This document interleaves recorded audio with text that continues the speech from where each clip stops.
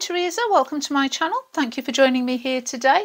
Today I've got a quick and easy tutorial for you. We're going to create this beautiful layered sort of spring Easter inspired floral print that I've used to decorate these bottles. I've sort of recycled them so that I can unuse them and create pretty little ornaments out of them.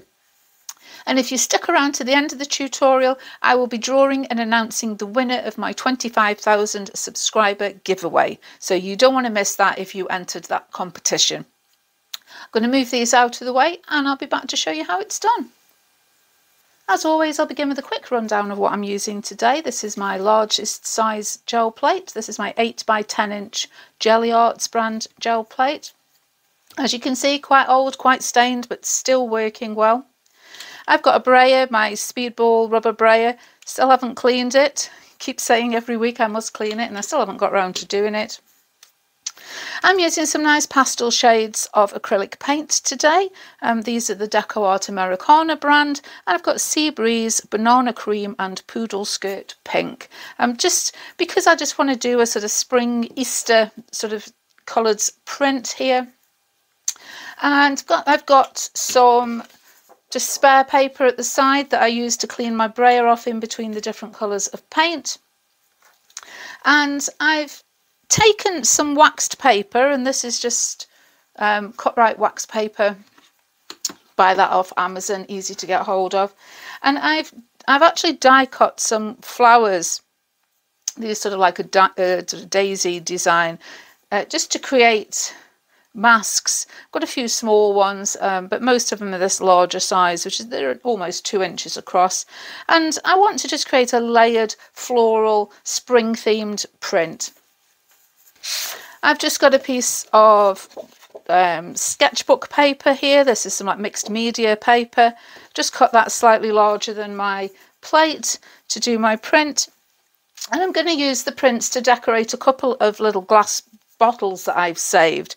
Now these both were reed diffusers. They had like scented oil in them, and they've been finished and washed out, and I thought I'll keep them because they were nice bottles. So I'm going to create a strip of print that can go round the body of this one, and 2 circles that I can stick on sort of either side of this one, and then I can decide whether to refill them with some scented oils and turn them back into reed diffusers, or maybe as they are little glass jars, use them as a bud vase, put a small flower in there or something like that.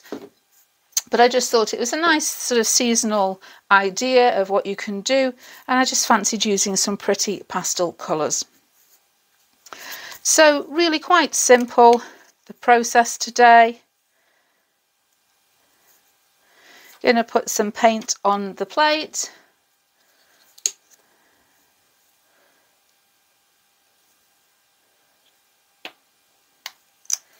Use the brayer to get a nice even coat.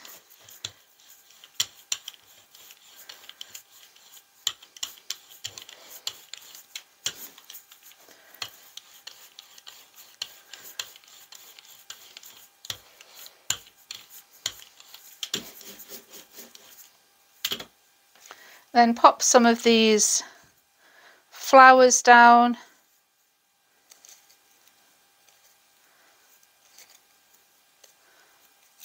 And hopefully we'll create a bit of a floral design on our print.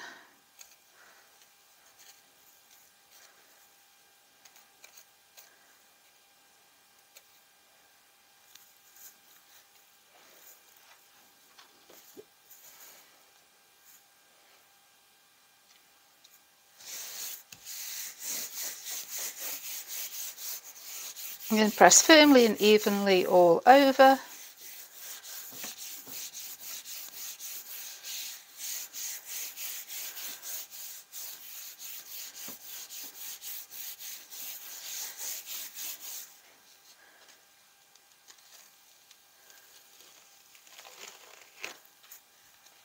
And that's the first layer of our print.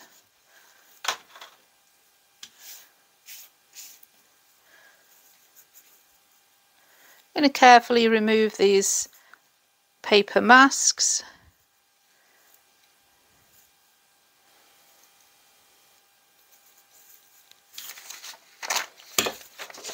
Let's see if we can just take off a bit more of that paint.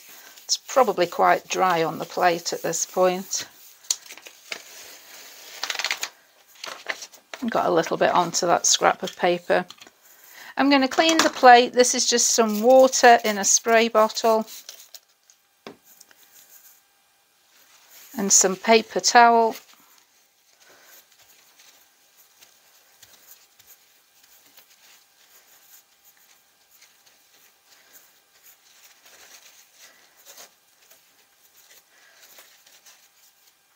Then I'm going to go ahead and use different colour paint on the plate so that I can build some layers.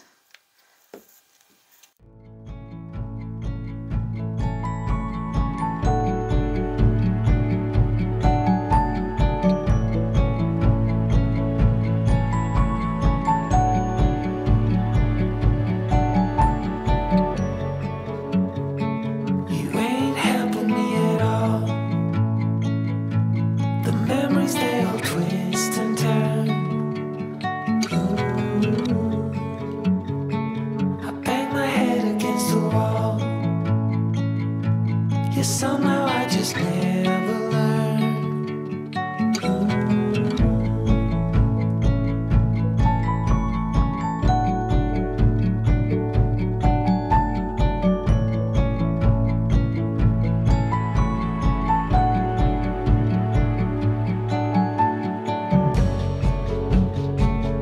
In the back of the schoolyard where we used to play hide and seek,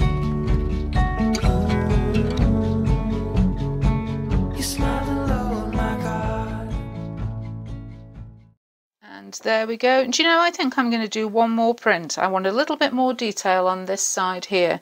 I'm loving how this side looks. I just want a little bit more there.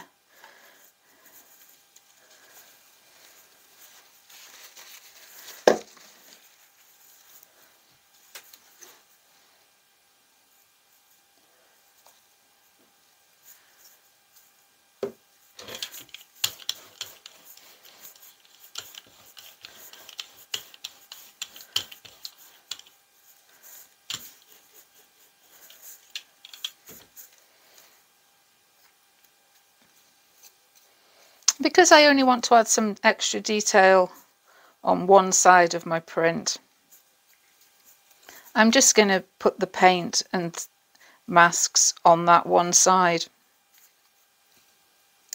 There really is no point in spoiling the side that I actually really like as it is.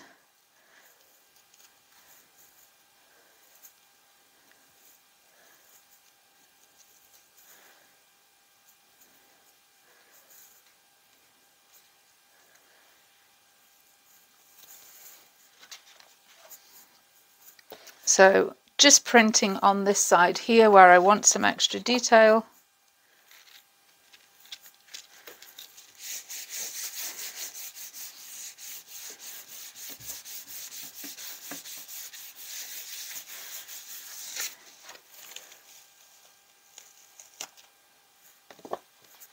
And they're really happy with that now that it's just put that extra layer on the top. So I'm going to move these, clean my plate and put my plate away, and I will be back to finish off the projects. So this is our finished print, lovely layers, nice to see those shapes and sort of almost like a shadowy effect coming through. And I need to cut 2 circles, so it's one for each side of this little round bottle, and a strip to go all the way around the width of this bottle. So here's my strip cut to go around my bottle, and it's just about the right length. It's as large as I can get on that plate, and I don't mind having a little seam at the back. So I'm going to glue that in place, and I've cut 2 circles, one for each side of this little bottle, and I'm going to glue those in place as well. I'm just going to finish the necks off with a little bit of ribbon or twine, and I'll be back to show you the finished results. And here are my finished decorated little bottles. This one I've added just some sparkly rainbow twine around it. I believe this came from a children's crafting set or something. It wasn't expensive, but I found it in my stash. The colours are absolutely perfect, so I've put a few strands around there, tied it and just trimmed the ends. So really happy with that one. This one is just some pink seam binding ribbon that I've scrunched up to get a bit of texture in it, and doubled it up around the neck of the bottle and tied it in a bow and trimmed it, and again just sort of matches in with that lovely pink shade of paint. I think I'm going to get some scented oils and put some reeds back in there and repurpose these again as reed diffusers, but they look equally pretty, especially this one here, I think, with a little single stem flower out of the garden or something. Ideal just to pop in the window or give as a gift, a nice little quick and easy gift to make. Recycling some small bottles. You maybe have got like little jam jars or something like that. They would work absolutely perfectly, but I've just sort of hung on to these because I thought they were a nice shape of bottle. So as always, if you enjoyed the video, please leave me a thumbs up. Don't forget to subscribe if you haven't already, but stick around if you're waiting to hear who the lucky winner of my 20,000 subscriber giveaway is. Good luck to you if you entered and commented on that video, because I shall be back in a moment to draw the winner. So now it's time for me to pick the winner of my 25,000 subscriber giveaway. I'm going to use a random comment picker to do this so it's fair. So I'm going to copy the URL of this video and paste it into the comment picker. 142 unique comments in there. And let's see who the winner is going to be. Congratulations, Siggy Roberts. Hello from London, UK. Love your channel a lot and got plenty of inspirations from it. Art is my escape from the day-by-day life. So big congratulations to you to reach 25,000 subs. You deserve it. Thank you for everything. Well, thank you for entering my contest. I will leave a link in the description below for you to contact me. Let me know your full postal address and I will endeavour to get your lovely prize of this brayer and gel plate and journal off to you as soon as I get a chance. But congratulations, Siggy. Please do get in touch within the next 2 weeks and I shall get this prize out to you. Big thank you to everybody who took the time to enter the competition. I really appreciate all of you that subscribe, all of you that comment regularly, and I am sure that it won't be long before I'm reaching another milestone and there will be another opportunity for you to try and win a prize from me again. But for now, that's all from me. I'll see you again soon. Bye.